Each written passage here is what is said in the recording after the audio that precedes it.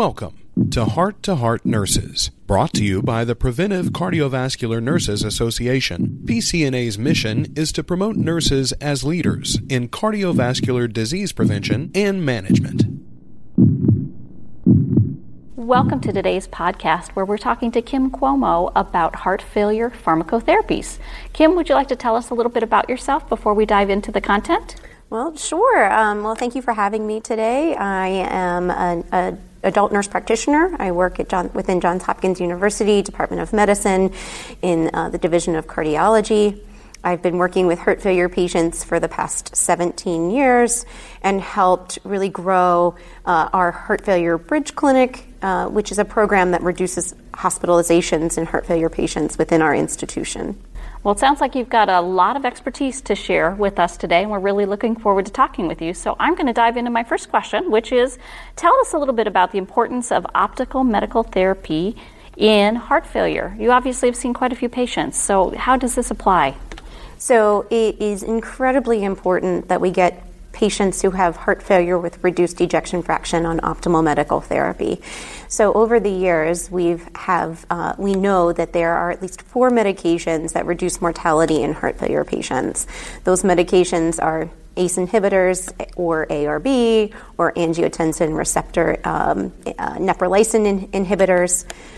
The other class is beta blockers. The third class is MRAs, and then the fourth class would be the newest on the block, which is our SGLT2 inhibitors.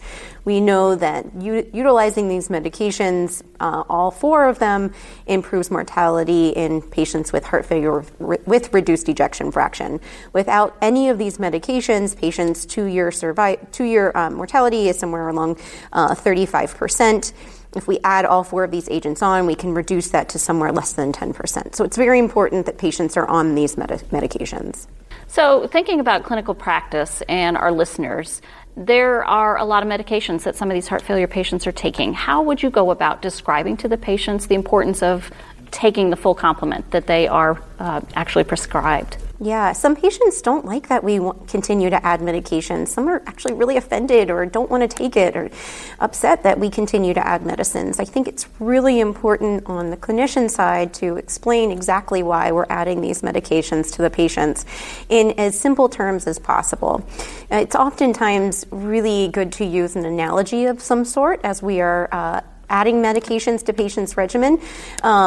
And to get their buy-in, one of the physicians that I work with likes to use a football analogy. He calls the 4 medications the linemen, essentially, and those medications are important to protect the patient who is the quarterback.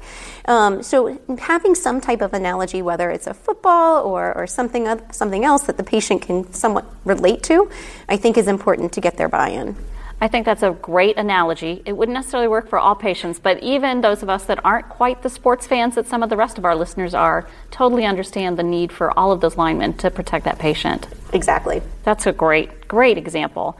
So moving in a slightly different direction with my questions, obviously sometimes there are barriers to getting patients on these medications, and as a result then we fail to have optimal therapies, fail to have the best outcomes we have for our patients. So could you talk a little bit more about that and how it applies? Sure, and this happens every day. Every heart failure patient is unique and has different needs and comorbidities, different insurance plans, different socioeconomic barriers. So as clinicians, we need to take all of that into account when we are trying to get patients on the right therapies. It takes a village. It takes myself. It takes the wonderful nurses that I work with, our pharmacists, social workers, close management or close ties with nutritionists to make sure the patient's diet is optimized. It really takes a village to get these patients on the medicines. Oftentimes we are spending a fair amount of time getting prior authorizations approved, and then sometimes even working directly with the manufacturers to getting the patients through a patient assistance program to get them the medications. There are ways of getting these medicines. We shouldn't give up. If for some reason we've gone through every channel and avenue to get a patient a medication, it's just not feasible, then we have to document that and make sure that it's a really good reason that the patient isn't on the medicine. Wow, you've given us a lot to think about. We're going to take a brief break, and then we'll be back to talk a little bit more about heart failure pharmacotherapies. For more education, resources, and tools for your clinical practice, visit pcna.net. You'll find CE courses, patient handouts, and more, all free to access. Visit pcna.net. Welcome back. We're here with Kim Cuoma talking about heart failure pharmacotherapies and the complexity of the types of medications that can be used and the importance of a team to get those medications to the patients that need those. And I'd like you, if you could, to talk just a little bit further about the role of APPs and RNs on increasing the compliance with heart failure therapy, because as you described earlier, it's sometimes very frustrating for the patients to have to take a myriad of medicines, to be asked to take even more medications. And I suspect for some of them, they feel like they've failed. And the reason that they have to take even more is because they're not doing their job, or they get mad at their body because their body's not doing the job that it's supposed to. So how can we help these patients more? Sure. So I think it really, it takes getting a good relationship with a patient, getting a rapport with a patient. And that's really where APPs and nurses come into play. By no fault of physicians, they tend to not have as much time to spend with patients to really go over why we are doing what we're doing in terms of their heart failure management. In addition, most heart failure programs and clinics are staffed by nurse practitioners, PAs, and nurses.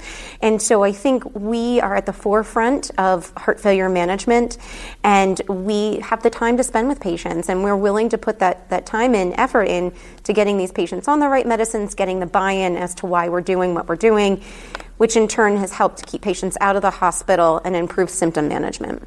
Those are all great ideas. And I'm wondering if you have any resources that you might suggest that if a nurse practitioner, or somebody else in the practice has questions about anything that we've talked about today, are there places that you would go for information that you could recommend?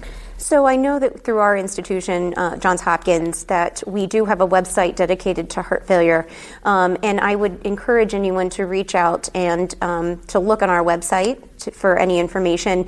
Through that, you'll be able to see our variety of nurse practitioners who treat these patients. And I'm sure I speak for all of our nurse practitioners that if anyone ever had a question or wanted to know how we do things, do not hesitate to reach out to any of us. Well, we're really grateful that you are now part of our team as we're caring for these heart failure patients.